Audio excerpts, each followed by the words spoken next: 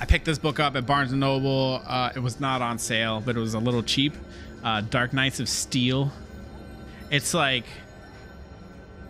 medieval Batman. I really liked it. It was really cool. And this is only volume 1. It was like 15 bucks.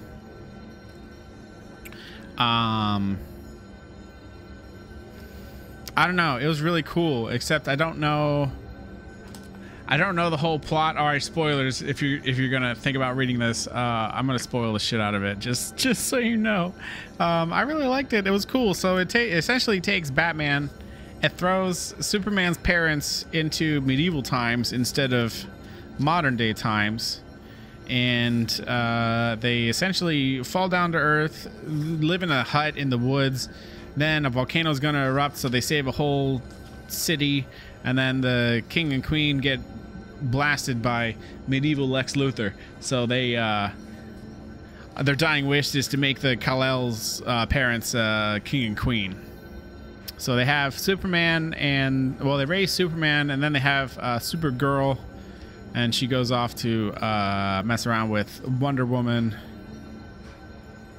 But it was cool. Lex Luthor essentially was a advisor to the court who did not believe that the volcano was going to erupt, so he got kicked out of the kingdom when it did, and then became a bad guy. He found some kryptonite. Or no, he's like Green Lantern in this. Lex Luthor's Green Lantern, zapping people with like green whatever. I'm not sure if it's like a kryptonite style Green Lantern ring or something, but he like shoots Superman's dad in the eyeball and kills him with an arrow. I didn't know that was a thing. Or maybe Green Lantern stuff just pierces Kryptonians. I don't know what the deal is.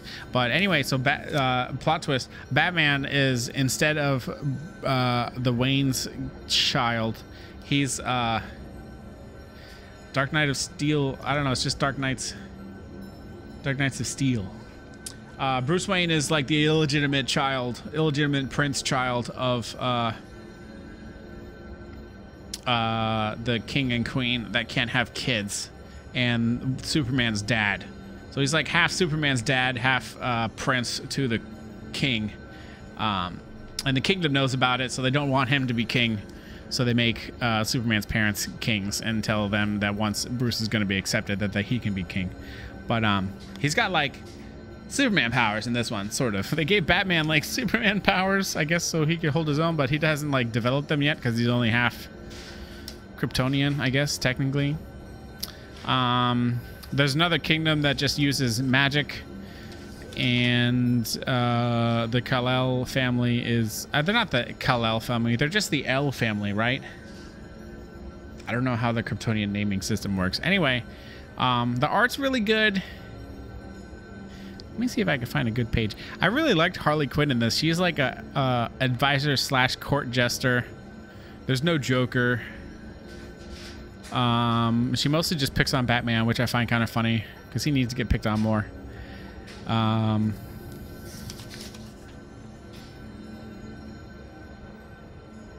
There's like a panel that suggests that the Joker is the Green Lantern magic person messing everything up, but there's like an earlier panel that definitely straight up shows Lex Luthor like zapping people with the Green Lantern thing. It's House of L, so it's just L. All right, that's what I thought. All right.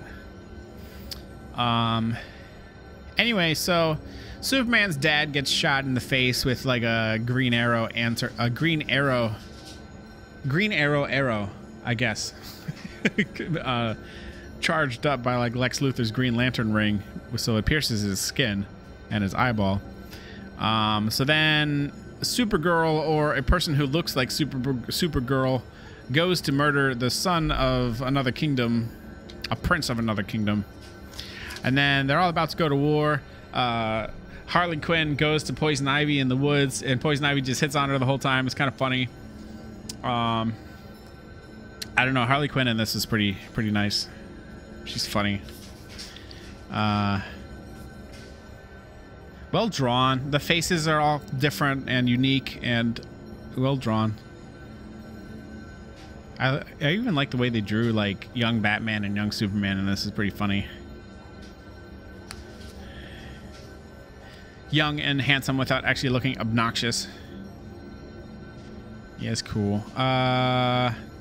Superman, at one point, after Bruce tells him, hey, I'm your half-brother, he stabs him in the heart with a kryptonite and throws him into the ground, which I was not expecting from Superman, but I guess he wasn't raised by, you know, people in the Midwest that are kind-hearted. He was instead raised as a prince. Maybe his personality is supposed to be different. I don't know. It just felt weird.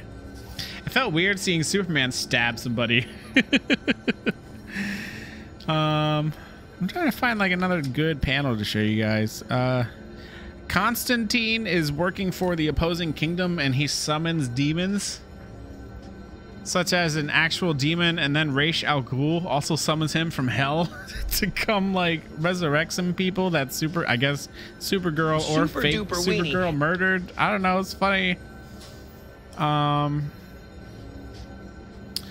Ra's al Ghul is a snake like usual, which I appreciate. Oh yeah, Superman gets stabbed. I thought they weren't supposed to be allowed to get stabbed. It's like some blonde Constantine. It's not. I wish it was Keanu Reeves. That would be cool. Nah, it's some weird, I guess, comic book version of Constantine or something. He's some short-haired blonde guy. What is this? I thought Superman wasn't allowed to get stabbed. How come his dad gets shot in the head with an arrow? You hate that Constantine? Oh, that's disappointing. He has a very, very small role in this.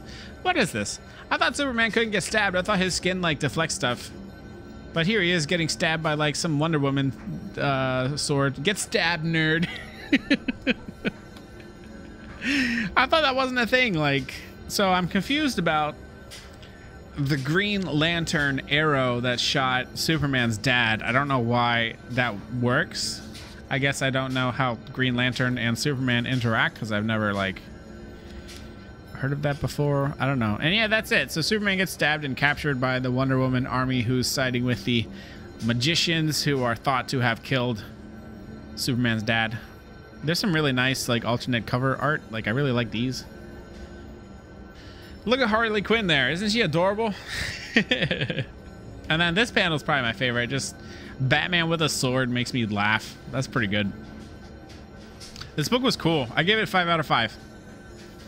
It was enjoyable. I'm gonna look for volume 2 if I see it. Oh, here's a Joker as a charging knight on a horse with Joker armor on the horse. In Night City, you can become. You can become.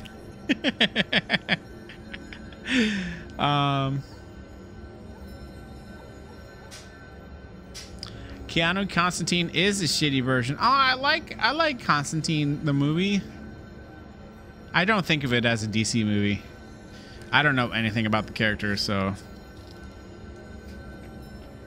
Was that a Wayne Reynolds joint? What's Wayne Reynolds? What's Wayne? I don't know what Wayne Reynolds is. The video clip? You could just type "com" in the chat. It'll come up. Yeah, these like alternate panels were all like pretty well drawn. I like Batman with a sword. I think that's just funny to me. Oh, the artist? No, this is Tom Taylor, Yasmine, Putri, Bengal, Arif, and Priyanto. 3 people. Wait, no, maybe it's Arif Priyanto, but Bengal is a singular name. All right, hold on. There's alternate credits for some of these drawings. Wonder Woman here is Joshua Middleton. Batman here is Dan Mora. There's Town Square Batman on a Bat Horse by Alan Kwa. Batman on a Throne by Kale Nyu. Joker was Arif Priyanto and Arif Priyanto, 2 versions. J.G. Jones for Batman behind some lightning or in front of some lightning. Viking Batman is Gabrielle Deliotto. Harley Quinn, Carla Cohen. Oh yeah, Wayne Reynolds. Hey, you're right. That one's Wayne Reynolds. Nice eye. Nice eye. I like it. The one from the Arrowverse one is pretty spot on. Are you talking about like that Green Arrow show? I didn't know Constantine was related to Green Arrow. Yasmine, Putri, Joshua Middleton, Batman on a horse. I like that armor. Look at that bat armor. Why can't they put that in Elden Ring? Bat armor. Harley Quinn singing on a lute. I get this. That's just by the comic book artist. Hold on. Who else is in here? Mahmoud Asrar. Supergirl with a rapier sword. Joshua Middleton. A.G. Curry did this lovely Poison Ivy and Harley Quinn variant cover. I like those faces. That's pretty good. I wonder who they used for reference. Yeah, this book was sick. 5 out of 5. I really liked it. Oh, here's a Green Arrow, Joshua Middleton. And Bengal for the House of L.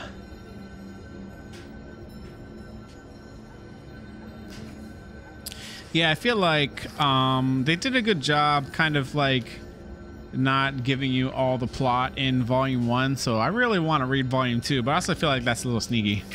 It's $15 a book. That's a little much for me, but maybe I'll see it on sale or something. Yeah, anyway, Dark Knights of Steel. 5 out of 5. Highly recommend. Maybe if they put out a cheap compendium, maybe don't get it volume by volume because I feel like it's a little pricey. But the art's really nice, like especially all the faces they drew. Really, really nice. I sometimes I'll start following a Twitter artist, and then like there have been a couple in the past. I'll follow a Twitter artist that draws a lot of fan art, and all their faces look the same. For some reason, I've had a couple artists like that where like they don't differentiate different faces. I guess they use like the same references, maybe. I don't know. But sometimes the faces all look kind of samey. But the faces in this were really well done. It's cool. All right, you know what, Josh? I'm gonna add. Is it Green Arrow, the show? I'll add that to my list of things to watch. Anyway, Dark Knights of Steel, 5 out of 5. Oh, you want to borrow something? You can come borrow something. That's fine by me. It's just called Arrow. Okay. All right, hold on. That's not the right window. Where's my... Make me a smaller person. Thank you.